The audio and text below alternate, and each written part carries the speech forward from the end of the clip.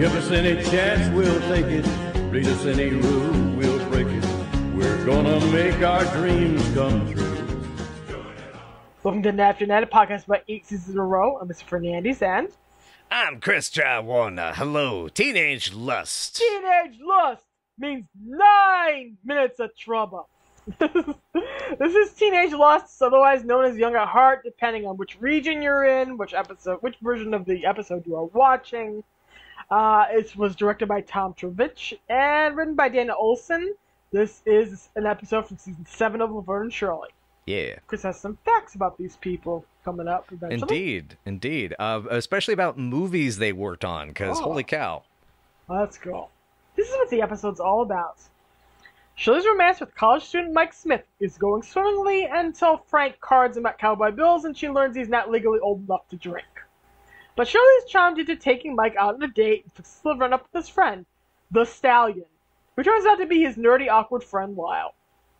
At the frat party, the girls feel awkward, old, and out of place. That is, until they learn Mike and Lyle are pledges and that they must dance with all 30 members of the frat to guarantee the boys' initiation. Can the girls step up to the plate and guarantee Lyle and Mike's initiation? What do you think about this one? They shoot pledges, don't they? That joke's still not going to get old to me. I think the way this episode can be summed up from my experience is, oh my god, 2.5 hours last night on this batch of episodes, an hour plus of which was tracking down information on the cast members of this freaking episode. There's so many guests. Please, Laverne and Shirley, for the love of God, stop doing party scenes. Stop torturing me like this. Why do you hate me? Too many party scenes. Too many college-age kids. So many kids. Anyway. All of the Marshalls. Yeah, a lot of Marshalls, a lot of Hallens. Yep. And 3 actors that went on to do other stuff, including one who was actually on Duet. Oh. Yeah. We'll get to that. But okay. I know that initially when we watched this, I had a lot of trouble with this episode. I was calling this Date with Eraserhead Part 2. Yeah. Yeah, you were. And I've warmed up to it a bit since then, but it's definitely one that fat shaming's wrong. Yeah. Fat shaming is wrong, and the fact that the show had been doing so well without doing any of it for a while is really sad. So this is, interestingly, as I mentioned to you, this is where Rhonda redeems herself, because as much as I hate that Lyle is essentially assaulting her, she realizes he's just a poor little boy that needs a cuddle. He's desperate for affection. Like, he probably wasn't held enough, and she even says he's very cuddly, you know. It's like, and yes, us fat guys are nice and squishy and soft. That is one of the reasons why being a chubber, being a overweight person has a perk, is that you're soft and squishy like a teddy bear, and it's wonderful, and it's a good thing, and you should be healthy as you can, regardless of whatever that weight means. Yes. Just be healthy, as long as you're healthy. I mean, I'm a heavy dude. It's actually down to my bones. It's actually keeping from breaking my leg twice, to be honest. Anyway, so all of that aside, like, do I like the episode? It's good. I like a lot about it. I actually think as a piece of development about Shirley is interesting. This is now the second time she has been very interested and attracted to somebody who is practically underage. Yeah. It's a dark twist. Yeah. But there's Shirley is always trying to reach perfection, and it's almost like she never had that perfect boyfriend when she was young. Yeah. Because let's be real, Carmine wasn't great. Yeah. She idealized that relationship, but there's no way he was staying on the straight and narrow and being true to her even in high school. Oh, totally. And not to mention, he was a freaking bully. To bring up Date with Eraserhead, it pretty much makes it clear. Yeah. He was a guy, he was the jock throwing nerds into lockers and laughing and thinking that was okay. Threw Lenny and Squiggy in the lockers. Totally. Yeah. As if they weren't being just, demolished, at home. They were getting, henpecked to death by, Squiggy's mom, or having the trauma and beating, the early childhood beatings on Lenny. So anyway, so Shirley having that is an interesting sort of angle for that character. And I kind of I kind of like it in a way. I just a little like, because I also want her to overcome those types of issues and also just go off and be a doctor and succeed and be this fantastic, wonderful person for herself and get work out her issues with Carmine and get married and have 3 kids and a dog named David. Yeah. It's an interesting quirk in that, you know, I think she's just attracted to people who are very joie de vivre, that like animals. If you're a guy that's somewhat attractive and is sensitive to animals, she will be all over you. That's what happened with Monroe, and this happens here. Good point. The age almost doesn't matter, but she just made the presumption this guy was of age, and she was wrong. Oops. Yeah, and she was of age. He's of age for her to have a relationship with, but he's still too young for her by her definition. Yeah, and too young to drink. Too young to drink is kind of like. That's exactly. When you're 27, too young to drink is like, whoa, back up, back up, yo. Yeah. It's like, do you really want to date someone who is 7 years younger than you when you are 27? It's kind of, you know. That's right. Yeah. Okay. We were just past that point. About 10 years ago, you and I. Yeah. But things change because now you are old. Anyway, I'm kidding. I know you're kidding. I'm finding it funny. We're having to. This would be the good. This is the point. If we were recording this in the same room, I would be moving over and giving you, squishy, tickly hugs at this point because that's the point. I'm teasing you. You, my love. Anyway. Good. You heard it. You understood me. Good. I totally understood it. Good. Yeah. Good. But anyway, so the whole hook of this episode, though, is the idea of, are they too old to still party? And are they still, and there's a delight in watching them pretend to be young again, with pigtails and giving themselves the pep talk about it's like, if you do this, when you do it like this, then you're easily 25. When you do this, oh, you're 19 at most. They're having fun with it. That's really fun. They're just making fun of the concept. The whole idea, they're just teasing each other is really great. Yeah, it's like, let's all go down to the mall shop. All the boys are going to be there. All the boys it's like, oh no, I want to stay home and watch American Bandstand to see if Justine wins the contest. That was great. I love that. I love that bit. I loved everything about that. But then she, decides to go out with this guy anyway. Well, part of it is I think she was also too into character. Yeah, true. And then they end up on their double date, and then a wild dance marathon ensues. As we know, Penny could dance up a storm. Cindy was willing to learn and follow, and thus we get a big old marathon at the end of the episode. Yeah, sadly there's not much I can really say to that the dance portion. It is very well executed. There's some very good dance partners that they have, and it's well choreographed. Oh yeah. You can tell they threw in some professional dancers. I think some of these people ended up on Solid Gold, or American Bandstand, or Soul Train, somewhere along the line. That would not surprise me. I don't have factoids about them because there were too many actors. So many actors. So many actors torturing Chris's mind. Okay, 1, 2, 3, 4, 5, 6, 7, 8. This is the most I've ever had to go look up factoids about on an episode of this show. Most of them are Marshalls and Hounds, just pushing that nepotism button. But yeah, okay. Do you want to go through this sequentially, or do you want to do this at a different time? Do you want to talk about the episode more? What are you thinking? I think we should go. Do you want to go as these people appear in the episode? Does that work? Yeah, sure. Because then we can talk about them and then move on to the, talk about the episode and then move on to the... Okay, cool. So, for instance, we begin with Thomas Byrd as Mike. He shows up right in the beginning of the opening scene, right as we come into Cowboy Bill's. He's roller skating with Shirley. It's very cute. Handsome guy. Looks shockingly like the lead actor in my first feature film, actually, which is kind of weird.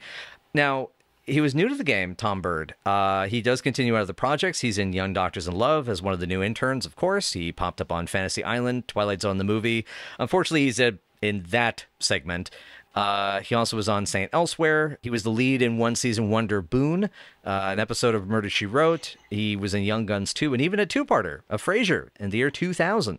Now, he moved into stunts in the mid to late 80s, but worked on Young Guns, which that's going to get referenced a bit. Brotherhood of the Gun, and The Last Outlaw, which is, I think, The Last Outlaw is that HBO Western by Eric Red, isn't it? The one with Mickey Rourke? Yes, it is. Yeah, I've never seen that. But yeah, so this dude was charismatic. I really liked him, and I liked this, and I actually kind of liked this character. I would have loved to have seen him pop back up again. I'm kind of bummed that him and Lyle... Well, actually, okay, I take that back. I know Lyle's coming back because I had to look up factoids about him. But yeah, I don't know. But what was your take on Thomas Byrd as Mike? He was really nice, enthusiastic. He managed to completely make you sympathize with Mike. I mean, he was a nice-looking guy and a nice-looking kid who still looked like a kid, but also made you, feel for Mike, who's this guy who's attracted to this older woman, and they're both adults, technically. So he's like, I'm gonna go for it, and I'm gonna try to get through this, and I'm gonna get what I would like to get, so to speak. And I also like that it's not him, but Lyle that has one of the girls at the frat party that actually is interested in him. Yeah, that's sweet. Played by the lovely Tracy Reiner, Penny's daughter. Yep, we'll get to that in a bit. I didn't want to jump ahead. I was just pointing out though that even though it's kind of played off as a joke, it's like, she's very.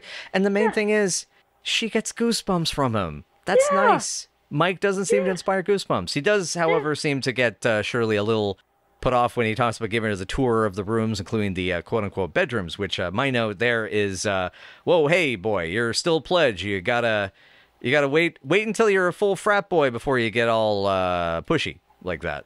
That's a joke about frat boys. I'm not saying that's actually perfect. I'm sitting here nodding, going, yeah, it makes sense. It kind of makes sense. Like, it's pretty clear that that Lyle here is supposed to be kind of like a flounder figure, kind of from Animal House. Right. But it's clear what they're trying to play with. They're trying to play with Animal House tropes, only gentler. And, because you don't see anybody visibly drunk except for those two girls who are clearly high on acid. Oh, yeah. They show up to the party high on acid. Why? So there's another drug joke in Laverne and Shirley that managed to get by the censors and is so completely subtle that unless you are a grown-up, you are not going to get it at all. Yeah. Because when I was a kid, I did not get that joke at all. But now I do. Oh yeah, no. As an adult watching this for the first time, it was like, oh, they're wasted. I mean, it reminded me of the two flower girls from More Than Friends, the ones that are Michael McKean's the Michael McKean characters' groupies. Yes. I'm Sky. I'm Wind. Hey, you got a Miss Sky and a Miss Wind here. This is Maddie. This is my old lady. But anyway, though, the Lyle, though, and that actually was Jim Greenleaf plays as Lyle Nowicki. He'll pop up again later in the season as well, but he, as you were saying, the sort of the character, that archetype from Animal House, he pretty much was getting cast as the fat guy in a lot of projects. Yeah. Like even in Gorp, he's cast that way. But he also did get to be the voice of the weatherman in Hero High. He was a regular on James at 16 and the Fitzpatricks. The Fitzpatricks of which was actually killed by CBS, putting it up against Laverne and Shirley and Happy Days during the 77-78 season. So that's an interesting connection.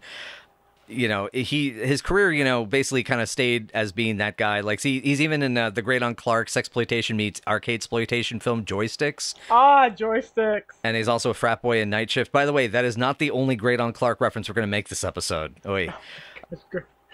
But Greenleaf's last on-screen performance was in 86 in an episode of The Fall Guy. So I have a feeling it may have gone to a point, the money wasn't as good, and it may have just been, it's like, I'm just being the fat guy for these people. But that's the thing is, when people project that onto you, that becomes all that they know you for. And it's like, that's the thing about the fat shaming thing, why I get on the case of it. And I know you've gotten on the case of it for this too, is that it is dehumanizing. Yeah. It's very much, it's the type of ableism that is very similar to racism and sexism. Yeah. It's gross. It's pretty gross. Like, this isn't as bad as it is in Eraserhead, because Lyle's is made to be shown to be likable and shown to be desirable. Yeah. Oh, totally. And incredibly well-meaning. He means well, and even though I don't like that he manipulates Laverne into the pity date, which Because I will say this for Mike. Mike is not being the good wingman, that he's not setting Lyle up properly. Like, if he was doing his job right, he would have been pulling Lyle off of Rhonda. He would have been, been the one that immediately jumps up and is like, whoa, whoa, whoa, remember what we talked about, bro? Don't do that. Yeah. That's what Mike should be doing. Yeah, instead he's just like, oh, that's Lyle. Everybody knows Lyle. Yeah, he's he means well, but he gets a little excited sometimes, Oh, jeez. And the end of that, they're not two bad boys, but obviously they're not going to end up with the girls in the end. But it's a nice little moment of camaraderie that kind of reminds me on some level of the girls dating the men of smaller stature in Take Two the Small, in that they have this wonderful moment of camaraderie. And in this case, you don't want the relationship to last. In Take Two the Small, you do want it to last. You do want them. Yeah, you want them to just at least just hang out, just have a good time. Yeah. But you can see them being friends after this. Totally. Yeah.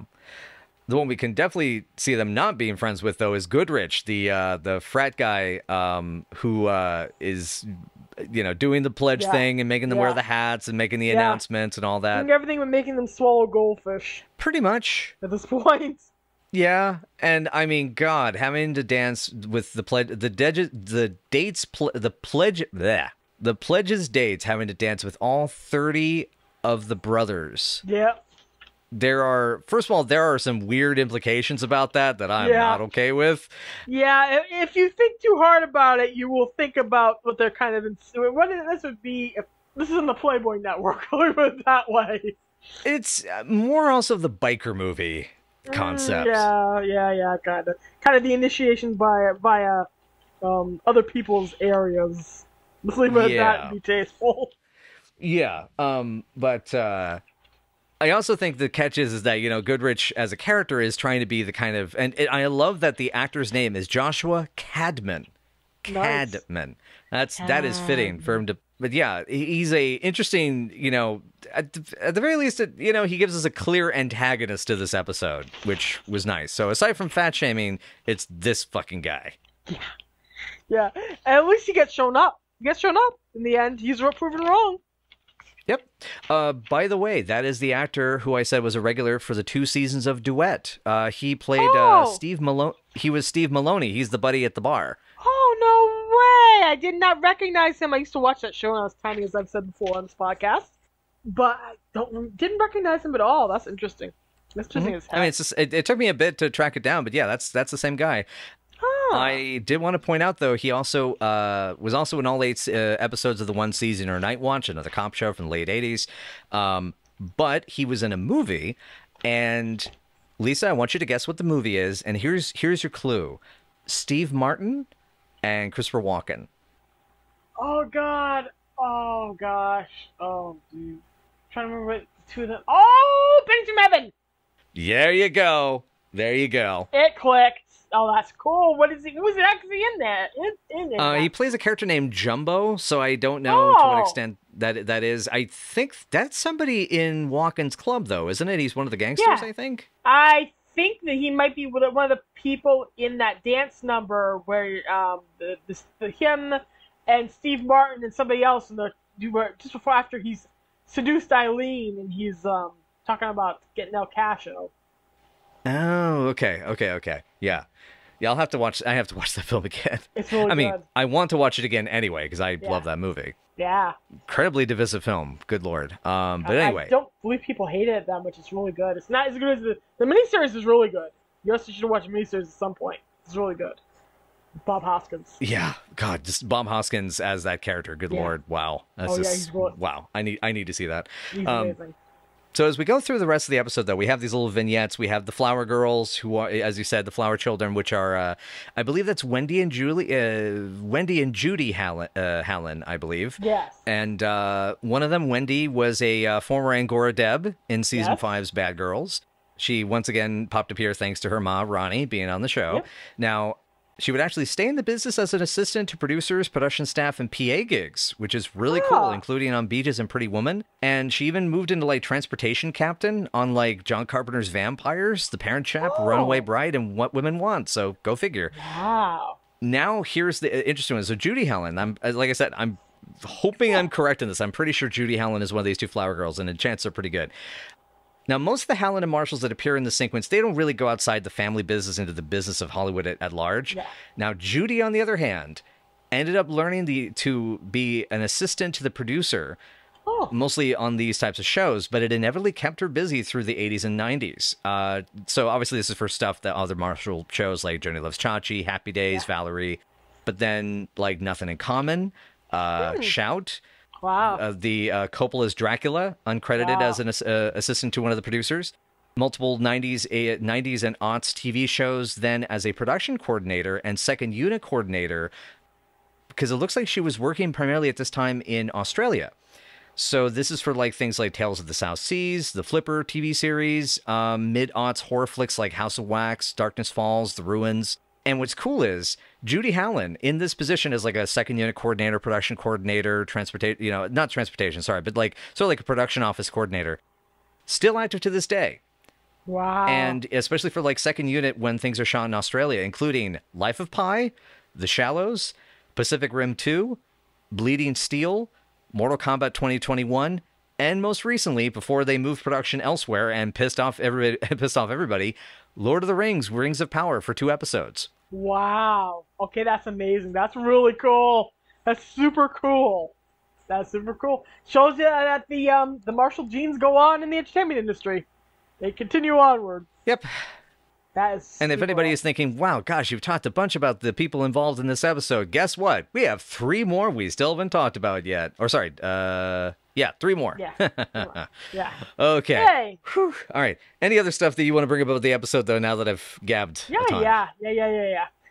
I was going to mention that the syndication commercial for this episode mentions that this is a fraternity house flash dance, which A, is not an accurate description, and B, makes it obvious that these episodes were airing in syndication in 1984, 1985, when Flashdance was a big deal.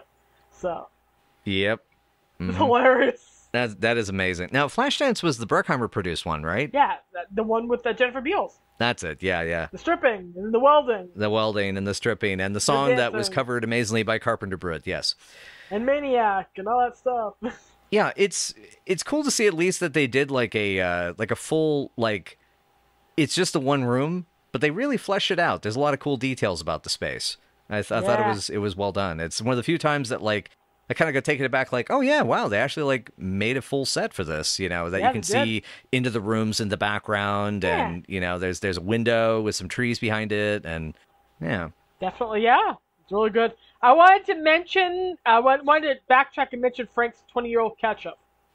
Yes, thank you. That is in my notes. Holy cow. I don't want to hear about that either, but yet I'm terribly curious. Like, I'm imagining that's going to turn into the secret ingredient in some new Umbrella Corporation virus. That means he literally took the ketchup from Milwaukee with him to California. Mm-hmm. What were they putting ketchup on in the pizza bowl? Well, they probably had it might have been his for his corn dogs when he went to the ball game. True. Possible. I love that Frank's like, find a man to Shirley. Like, stop wasting your time. Oh my god. These boys. Oh my god. And Laverne plays her guitar for the first time this season, after playing it a lot in season 6, and we're going to see it more later on in the season. She's kind of getting better at it. As you notice. Yeah, that's background. Edna has been teaching her well off camera. Yes. Ghost Edna has been doing a great job. Sadly. I love the way Shirley's using 60 slang here, groovy, neat. You got it, man. Yeah, keen. They're in college, Rhonda, and then Rhonda's saying, who wants beef, that old beef when you got fresh veal on the hoof? It's like, that whole exchange with Rhonda is amazing. Yeah. Oh, I get it. These are your DATESs. Very college, Rhonda, but they can SPELL. And then Mike responds, well, not really. We're still freshmen. Oh, bless. That whole thing is great. Cause that is some solid dialogue. Mm-hmm. Gotta give a hat to that. I told you Rhonda would grow on you. The time. Told you. I win. Ha ha ha. Anyway. I love that this time that he's kind of good-natured about being a stallion because he eats like a horse. And Yeah, I mean, that line still makes me sick, and I just, my note is that ... fuck. That's my the whole note. thing is bad. The whole thing is bad and kind of unnecessary. It's just like easy. It's the easy joke. The easy joke is that it's bad. Yeah. Everybody thinking that the girls are the mothers. Yes. That, by the way, is Kathleen Marshall as Kathy with the braces.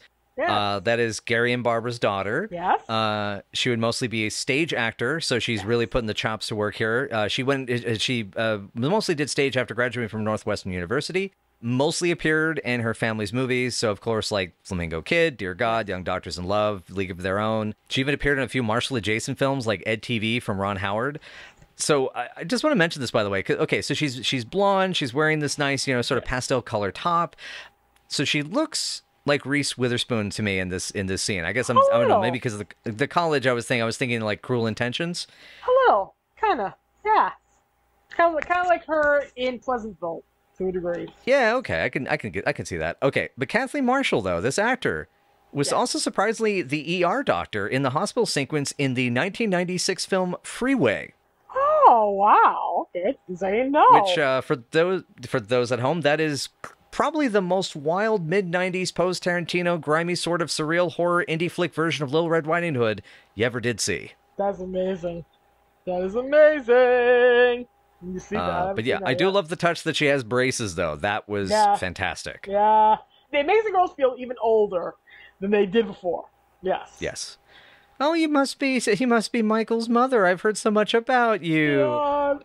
Oh, it's like, oh, you catty college. Oh, you kids, you freaking kid. Oh, you freaking kids. I'm just waiting for Shirley to call the cop and say, hey, we got another Kent State on our hands. Oh! I'm sorry. I'm sorry. Well, that's not too far out of pocket. We do have a Kent State joke coming up later in the season. What? Oh, that's right. Yeah. You did tell me about this. Oh my god. Yeah. Which I still believe they got away with. Oh god, it's like that a joke that they made about Birmingham. Like Jesus.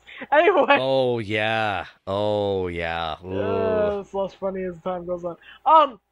She's into leather. She made my sandals. Oh yes, the flower girl's talking about Mother Nature. Oh, you mean Harriet's mom? She isn't into flowers anymore. Yeah, that is adorable. I love that bit. A lot of the little vignettes in this whole sequence are like some of my favorite parts of the episode, to be honest. Yeah. There's a lot of cute little character moments. Where it's kind of just very loose and very formalized, where they're just kind of wandering around this party and meeting all the different characters. That's a lot of fun. Exactly. It's almost kind of sad, to be honest, that when around this time in the script, Lyle has to then start announcing all the people that are coming in as part of his pledge thing, and the one he announces is a Ken Robertson and his lovely date Penny Lee, and Penny Lee, that's Penny Lee Hallen. That's another of the Marshall Hallen clan. Yeah. So here's the cool thing about her, and I wish that she had been involved and be able to chat with everybody, because she never really worked on this show other than this appearance, but she ends up becoming like an apprentice editor and assistant editor on over a dozen films through the 1990s, including A League of Their Own, Slums of Beverly Hills, The Last Samurai, Drop Dead Gorgeous, and High Fidelity.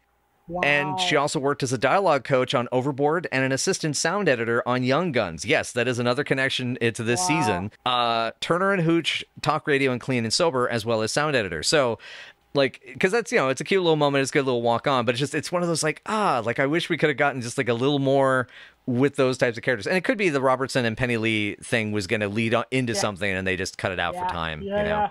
I was wondering why and if that was going to go anywhere. It did not. So, that is entirely new info. That's entirely new info to me. I was really pleased. I'm just going to say, for anyone keeping track at home, we have one name left. I swear to God, one name left. The mom in Penny absolutely leaps out when she's with Tracy at the very end. Which is the last one. The last one. Go ahead. Yeah, you go ahead and take that one on. Yeah. When she takes a cut from her, just the mom just leaps like that. That's adorable. And I love that she gives it that sniff. Yeah. There are times Laverne's mom aspect comes out. I loved it in last season with the other woman, with her and the kid. I can't remember the character's name. It was Keith. Keith Coogan. Yeah, they were great together. Yes, I love that. Yeah. Sadly, this is Tracy's last appearance on the show. Yeah. It's a sad time. The last time she's going to be there. In real life, she went off to college. and ended up becoming an actress again and other things. And, yeah, mostly like little parts in family members' movies. So like Raising Helen, Beaches, Valentine's Day, When Harry Met Sally, etc. League of Their Own, though. She gets some dialogue. I believe in that. Yes, she has a pretty decent part in the yes. She also, as I mentioned before, I think on her first appearance, she was Thornburg's assistant in Die Hard, which I'm glad to see then that she was able to get away from that scumbag for Die Hard too. Yeah, that's cool. Isn't that cool? It's cool. But no, Tracy's great. She's wonderful. I loved her in this little scene. I love you know what I also really like? She seems like she enjoys the presence of Lyle. Like she really sold that, nah, Lyle's cool. I like Lyle and I want to be with Lyle. He makes me all warm and fuzzy. And it's like, yes, it's love. She gets goosebumps. Yes, she knows what goosebumps are. She knows how they feel. She gets it. And you can have them for anyone, including for a Lyle figure, yes. I also was going to mention, she says the animal magnetism. Yeah, animal magnetism. Which makes me wonder... Sorry? Yeah. Would she have been a good squiggy sibling or relative at some point? Honestly, yeah. We will get a squiggy sibling at some point in the season. You will see later. Not this season, next season. Next season. You will see eventually. Eventually, you will see. You will see. That actually makes me wonder. The boys have not been in either of the last 2 episodes. They haven't been in the last 2 episodes. So, do you think that the show needed them to be in either one of these? Do you miss them? Okay, so here's the thing I could see about this one. If they were in this one, I would actually see them as trying to recruit talent. And at first you think, oh God, they're trying to pick up the pretty girl co-eds. Yeah. And actually what it turns out is they're looking for the heartthrobs, because they would look at Mike and go, it's like, forget school, you need to be in the pictures. You don't need the brains. You know, do you know that guy, Fred Astaire? Total moron. You know that guy, Gene Kelly? Buffoon-a-rooney. You know, you have got the star power of a Dana Andrews, you know. And Yes, I can see that 100%. Oh my god, that would be funny. Oh, I can see the guys just hanging out at the party for free food. Oh yeah, that too, totally. For free food and free attention. It's like... exactly. Oh god, and them trying to give fashion tips to the college kids. Yeah. You know, it looks really cool. The beanie, a Hawaiian shirt. And he just gives him the one off his back, and he's got another one underneath. I always make sure to wear a sparing for cases like this. You gotta dress in layers. That's what keeps you warm. Oh my goodness, I can 100% picture all of this very well. But yeah, I really did. Probably the best part of the episode for me, besides the girls realizing, okay, so we're older, but we can still have fun. The best part for me is the dance contest, which is just Penny and Cindy just showing off what they can do, and they can do it well. So, all the different kinds of dances. Again, there's. So go. Oh yeah. No. Go ahead. You're talking up the good. You get to the positive. I'll talk to the negative. You go to the positive first. Did you notice any of the different dances they're doing? They're doing a lot of different popular dances from the 60s. Here. I do not know any of those dances. I recognize them as, I've seen that in a movie. I've seen that in a movie. I've seen that in a TV show, and that's kind of it. Yeah. Well, I saw the Hitchhiker. I noticed a couple of Madisons. A little bit of Madisoning. So there's a variety of different dances in there that they did a good job portraying. So I think that was good work by whoever coordinated this scene. Yeah, it's elaborate work. Yeah, because they had to switch between a bunch of different styles over and over again. And different dance partners too, for that matter. Yes. What were we gonna say? You're gonna say the negative. So. Turbovic's physical comedy skills don't work for me. I have now come to the point I've watched enough of his physical comedy bits that, you know, the way he directs them, the way he stages them, the way he kind of tries to keep things in a certain path on track, I just don't like it. Yeah. They're boring. They don't tell the story to me. And so I just phase out. I stopped caring. And it sucks because I really enjoy this episode, and I can't say that, oh no, it's not that interesting of dance. No, this is interesting dancing. It's just not told in a way that interests me. It's not in a way that I give a shit about, and it's It's ridiculous. Yeah, the direction is just not working for you because direction just isn't jiving with you. It really is not, because so like, I mean, to this extent, like, okay, so I even mentioned this before, that he's the kind of director who just kind of keeps moving. He does 5 episodes here, 2 episodes there, sometimes a single episode of a show. Often those were shows that didn't do very well. So, like, for instance, the only movie this guy directed, the only, like, feature film it seems like he actually has got credit for during the 80s was, one of the few anyway, is a young people's picture called Free Ride. It's a teenagers versus mobsters comedy. And when you read the premise, you can already tell this needs to be in the hands of somebody way more interesting. This dude's style, like, my note is it's like this would be a lot more fun in the hands of Adam Wingard and Simon Barrett. That that sort of madcap, violent but funny sort of attitude, and like even for the time, like a Sam Raimi. Like it's like Sam Raimi via Crime Wave. For this episode and with this dance, it doesn't have the passion you saw in season 2 with Excuse Me, May I Cut In, which I think I want to say that was Howard. Let me just double check. Sorry, that was John Thomas Lennox, who is another skilled director and production manager type person. Yes, because they handled the absolute clusterfuck of how do you say "Are you dead" in German. An assistant director and such. And so, somebody that at the very least could understand I'm telling the story. It's just there. The dances are impressive, the execution is impressive, but just from a stylistic point of view, I feel like just from the edit, the framing of the shots, whatever, I'm just staring. There is no build-up, there is no ebb and flow. Why the fuck should I care? Yeah. So this is a weak episode for me in general, but there's the flatness of the way that's directed is a little annoying. There's a couple of things that I did enjoy about the way it was shot, like the close-ups of the boots, and the way that he panned out to widen the this floor, the scene, widen the angle. I had completely spaced by that point. There was a couple of good shots. There were a couple of good shots that. I'll have to, maybe I'll come back to it another time. I mean, I'm gonna put this on while we're recording this and see if I can find the. I don't know. It's a thing. They move. They do their song and dance. I mean, I hope to God by at least the 10th episode that this guy has found a way to impress me other than the Bardwell caper, because otherwise this is going to hurt for the rest of the fucking show. It's possible he'll figure it out. He'll figure it out. He'll figure his way out. We'll see. We'll see. All right. We'll see. God, it's what a waste of the. I mean, this is a Dana Olsen episode. This is the guy who did Child's Play. He's got 3 more episodes as a program consultant. And then he ends up and this is the guy who wrote Wacko for Great Aunt Clark. This is for a guy that wrote a script to a Joe Don Baker clown movie, who wrote The Burbs for Joe Dante, who did the script for Memoirs of an Invisible Man, who's done Nickelodeon superhero shows more recently.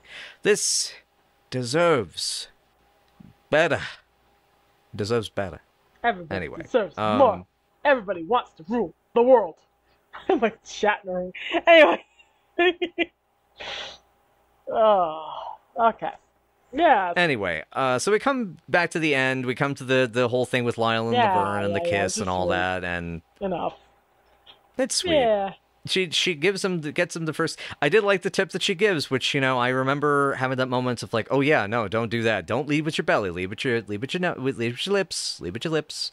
And the main thing is also like figuring out which direction do you turn. Yeah. It's like you panic about these things when you're 17 and never kissed a girl before. Yeah. Poor guys. But at least they get that out of the way. Sorry, I'm flashing back to when I was 17 again. Oh, what a night when you were younger, etc. But yeah, I love the scene at the end where the girls are just with their blanket, falling asleep on the couch. Is sweet.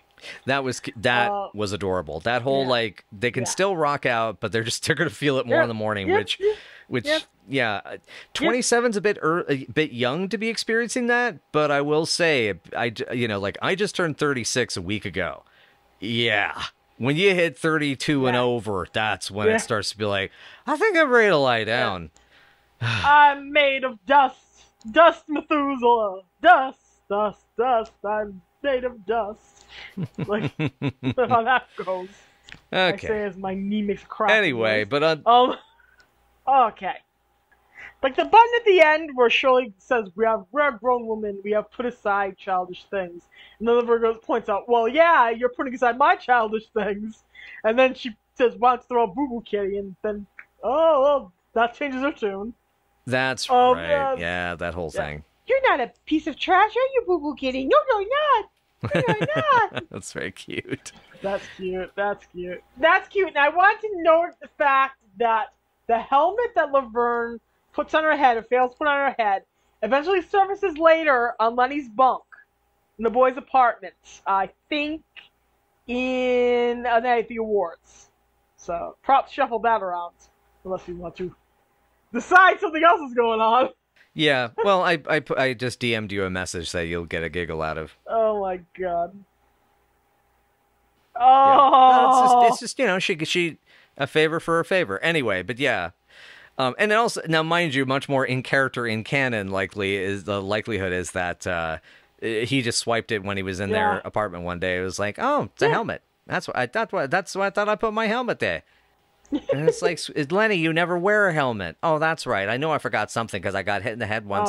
Considering how many trucks and vehicles have run him over and he survived, and how many buildings he's fallen off of, is he secretly a superhero? Is the question. So it's posing a point. You mean some sort of man that can withstand the power and strikes fear into the night like a bolt of lightning? Lightning Man! The power to wear no shirt! Oh, gracious. Oh, gosh. What are we ranking this one? Yeah. For me, this is a weaker one. This is a weaker one. This for the dancing scenes, for the cute stuff with the kids, for some of the charming dialogue at the end, this is low 6, about 5.9 for me. It is cute. It's not essential. Watch the dance scene if you want to, or if you can. The last scene at the end is very cute, and the party scene is cute, but everything else surrounding this, take it or leave it. Yeah, 6, just flat 6. Maybe a little less on a bad day, but you know, it's God. I'm waiting for a good exceptional episode to really strike a chord with me again. Coming. We got some good ones in the canon, so to speak. I wanted to mention before we close this one out that the line "Start the music, no neck" is great, and that's the old Spunky Shirley. I really did enjoy that line. That's one of my favorite Shirley lines. Oh God, I miss Spunky Shirley. Yeah, you forget how long it's been since we've had Spunky Shirley basically telling this, because I like that this is not snobs versus slobs. This is a counterculture. Old versus it's the culture clash. Yeah, it's a clash between these young hippies who are high off of their tits, basically, and the girls. Basically, they're high off their tits. Oh, gracious. Yeah. You know, and that's the amazing thing. You know, that's in the 60s, they used to snort tits. It's amazing. You snort things off of tits. That helps. Oh, God. Anyway, yeah. Okay, but cool. I don't think I have any other last remarks. I got through everything. I'm very tired. Cool. Yeah. We'll have a quick word from our sponsor, and we'll hopefully have all y'all to come back for our post-amble and talk about what's coming up next week. And hopefully we haven't scared any of you off with how aggressive I've been. Everybody's still here. They know they've lived through Eraserhead. They know how you feel. We know how you feel. All right. Well, thank you again, everybody, so much for joining us for Night After Night. And if you would like to know more, you can find us on Twitter at Night After Night PC or Night After Night Pod on Facebook, Tumblr, WordPress, and Patreon, and wherever good podcasts may be listened to. And if you would like for us to get some more stuff into your ears or before your screens, you can throw us a buck or two at the Patreon. Get some of those goals up there. Do some bonus content, episodes, things like that. And Anyway, though, with that all said and done, we're trying to stay young at heart with our teenage-style lust. But that being said, hey, Lisa, my honey, my love, lovely love, what are we doing next? Shirley accidentally handcuffs herself to a young, bearded, and hair-sporting Richard Mall and finds herself an accessory to a crime he's recently committed. So they both hide from the law long enough to get their hands free. This is the defiant one. Well, I defy you not to listen to it. Oh, yeah. Remember, guys? Remember, y'all? Remember every single one of you? If someone half your age asks you to dance, make sure you are not wearing pigtails and go-go boots, because then you can stomp on them and kill them. And also remember that on slick wooden floors, go-go boots do make you go-go, mahi go-go. Wake me up before you go-go.